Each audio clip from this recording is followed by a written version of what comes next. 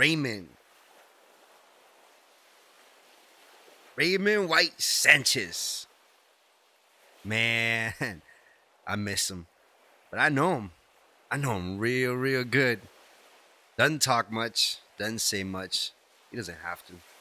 When he does, he just talks about that dream. The dream. His dream. His perfect picture. Playing his sound on Raymond's world, on oceans. Just traveling. His sound traveling through the breeze. Just shedding light. New days on his days. His world. That perfect dream. Trumpet man.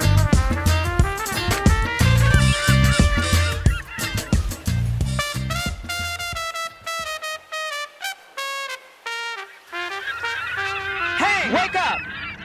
And here we are with the main star, Josh. That's right. Raymond White Sanchez, aka Josh Slamboy, vice versa, whichever way you want it. What are your thoughts on your work and on John's work in general? It's really hard as an actor to really appreciate your work. You see that and you always know there's things you can do better. But luckily John was just one of those that he just really let me go for it, just press record and he's like, make it happen. And luckily we trust each other. I trust him as a director, he trusts me as an actor, and it came out pretty good. Many people, when they look at this rusted, worn out piece of junk, they think junk. But what many people don't think about is sound.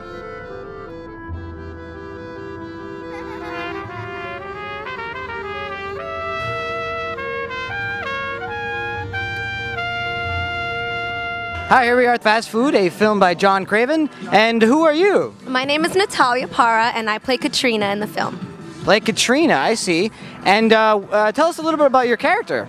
I am Hector's girlfriend, and Raymond lives with us. What did you think of the overall final product? I thought it was very dramatic. It was like almost like a Shakespeare tragedy, and I was like, oh, like I had emotion for the character, which is good. Come on, it's been more than 3 weeks, man. He's a busy man, working hard. Stop bullshitting Shut up. him.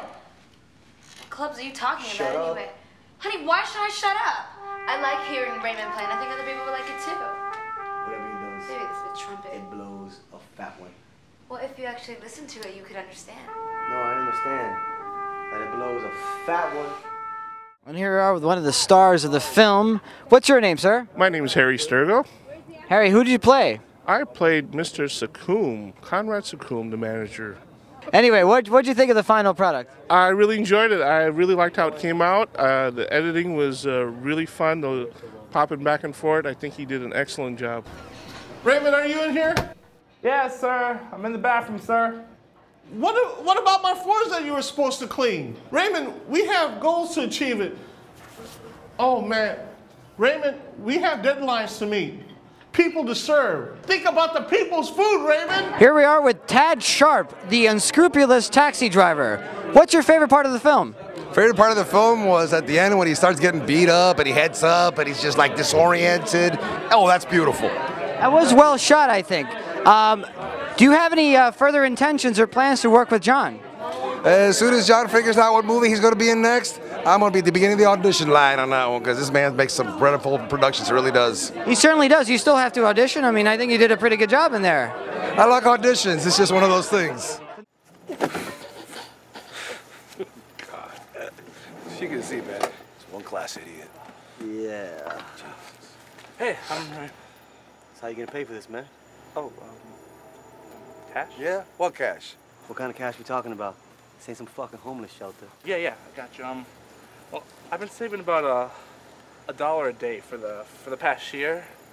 So, looks at minus expenses from. Let me see that. Oh wait, Come here.